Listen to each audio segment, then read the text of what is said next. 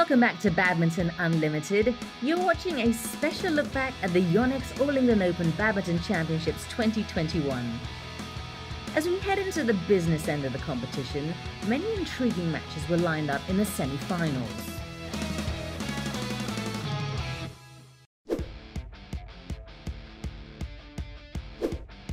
Two high-level women's singles matches were played out on Saturday. Pornpawi Chochuwong met her first seeded opponent in Pusala v Sindhu and passed with flying colours, taking out the error-strewn Indian in straight games. My plan I have to control myself first and fight every single shot because she's also strong and fast. I only fight. In a clash of former world champions, Nozomi Okuhara snatched victory from Ratchanok Intanon by winning 7 of the last 8 points in the decider to complete an amazing comeback from 14-18 down. Oh, incredible gap from Nozomi Okuhara there. Start the game 6-11 behind 5 points.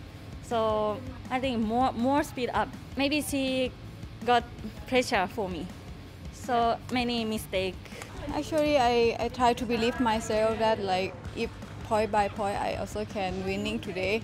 But yeah, when she come up, she believe herself more. There were no surprises in the first women's doubles semi-final. Yuki Fukushima and Sayaka Hirota endured an opening game assault by the unseeded Selena Piek and Cheryl Sainen before cruising through the second game.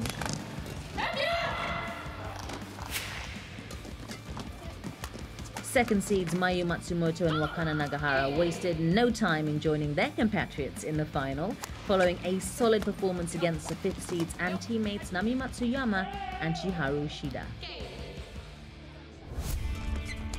Japan's domination spilled over to the men's doubles.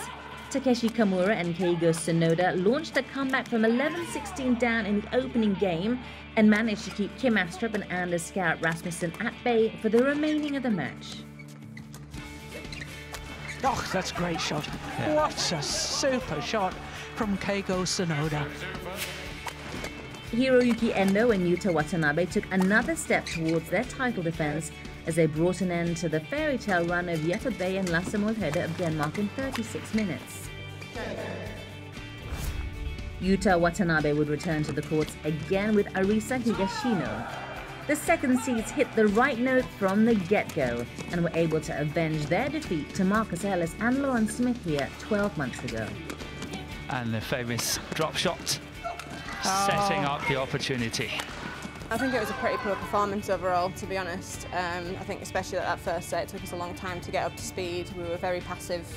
昨年は、完全に相手のペースに、乗っかってしまったので、逆に、今回は僕らのペースで、先手を取ってプレーを続ける必要があったので、そこがうまくいきました。In the other semi-final, Yuki Kaneko and Misaki Matsutomo crushed third seeds Chan Peng-sun and Go Liu-ying with an incredible fight back from a 12-point deficit in the second game. Oh, brilliant. And they've done it! Well, that is absolutely extraordinary. そうですね、今日対戦した相手はもう本当にずっと世界のトップでミックスダブルスで戦っている対戦相手でしたし、個人的には一度も勝てたこともなかったので、本当に対戦するのが楽しみでしたし、常にこう試合ができるのが嬉しい相手です。Yeah, the pressure is definitely on us because we already lost the first game, so we wanted the second set so bad, but unfortunately we didn't perform that. Over in men's singles, Lee Zijia backed up his win over Kento Momota by dismantling first-time semi-finalist Mark Kariao with great maturity and confidence. The Malaysian was clearly delighted to make it through to his first major final. In a rematch of the HSBC BWF World Tour finals this January, Victor Axelsen reversed the result from Thailand and entered his 7th straight final.